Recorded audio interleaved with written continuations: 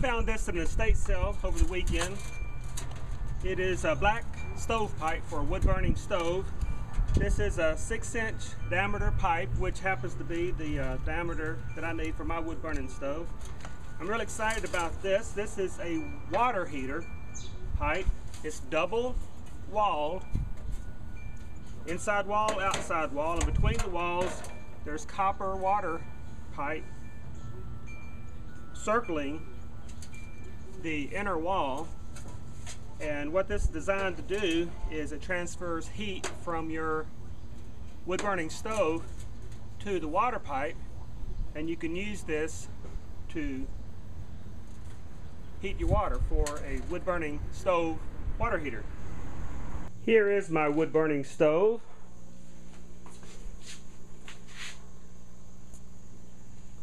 As you can see, I have the long pipe. This is to keep the heat in the house, because the longer the pipe, the more heat will be transferred into the room. As you can see, I also have a heat reclaimer.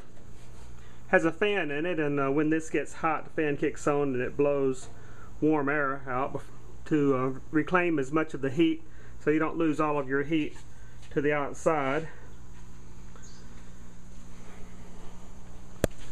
As you can see on this part of the stovepipe, I have wrapped some old springs that I picked up somewhere. These springs help to transfer the heat from the pipe into the room. Again, helping to reclaim the heat so you're not sending all of your heat up the chimney. What I will do is, this is a 2-foot piece of pipe right here.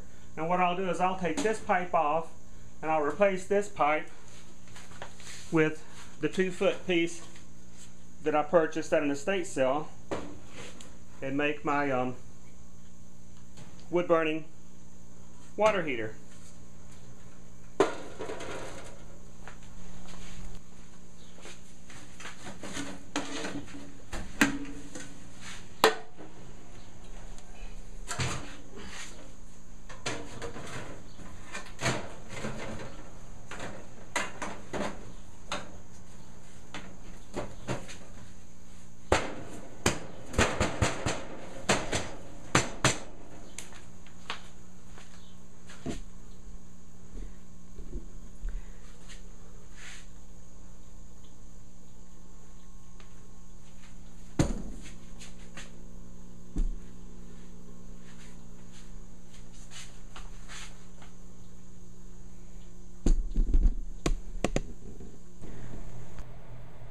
I did an internet search for stovepipe water heater, found this excellent article from Mother Earth News about the blazing shower stovepipe water heater, and this includes detailed instructions on how to build your water heater. Here's a few things that they say in this article. The first thing you need before you can install a system of your own, of course, is a storage tank. If you already have a hot water heater, you can use it. Otherwise, look around for a previously owned unit. It's important that you install it correctly in relation to the stovepipe coil. Notice in the figure that opening X is above opening Z and that Y is above W. Obviously, Y must be higher than W because it is the rising column of hot water that forces the circulation of fluid through the system.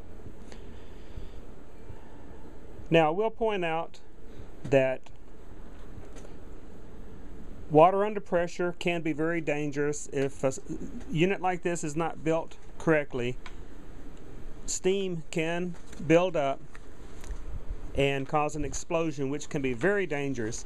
And as you will see at the top of this water heater, they have installed a pressure relief valve or a safety valve. So now what I'm going to do is I'm going to look for an old discarded water heater and get to work on making my own stovepipe water heater. Look for my future videos in which I'll report on my progress. This is Survival Doc, reminding you, be prepared or be prepared to be fleeced.